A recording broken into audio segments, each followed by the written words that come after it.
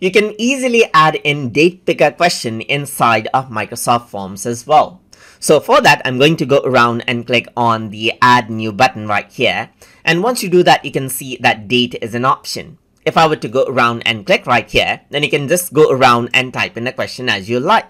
So I'm just going to go around and say, please, like let's say for example, please choose your date of birth right here, just like this. So once we do that, what happens is that this is a question over here and this is required. So now this is a date answer question right here. So the date picker pops up when someone tries to answer this question.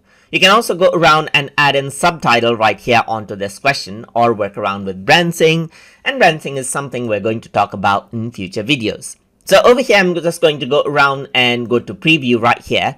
So once you go around onto preview, you can see that please input date is an option, and you can go around and select out the date right here.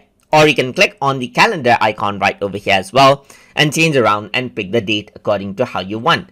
And that is how you can go around and add in a date picker question inside of Microsoft Forms. So I hope you guys learned something as always. And as always, please like, comment, share, and subscribe.